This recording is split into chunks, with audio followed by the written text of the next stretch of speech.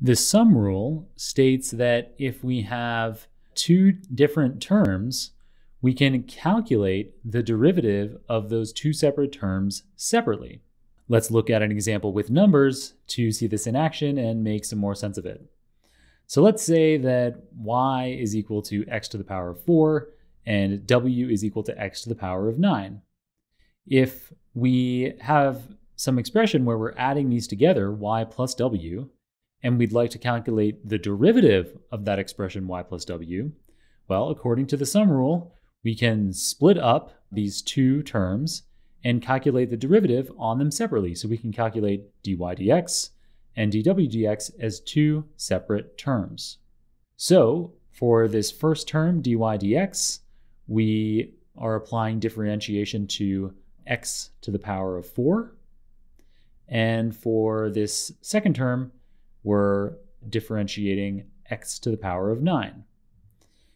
So following the power rule, which we covered a couple of videos ago, x to the power of 4, we saw back then, and in the preceding video on the constant multiple rule, that comes out to 4x cubed. Applying the same power rule to x to the power of 9, the 9 moves in front of the x as a multiple, and we subtract 1 from the 9 in the power, leaving us with 8.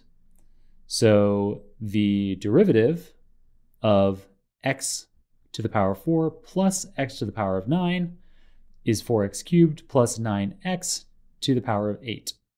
All right, so really, this might have seemed a little bit complicated, but the whole concept is that if we're computing a derivative of separate terms, and equally these terms could be separated by a minus sign, that's exactly the same as the sum rule. You can just think of there being a -1 constant in front of the second term. But the idea here is that we have terms separated by a plus sign or a minus sign. We can treat those completely separately, calculate the derivatives separately, and that's all there is to it. Beautiful. That's enough derivative rules for the moment.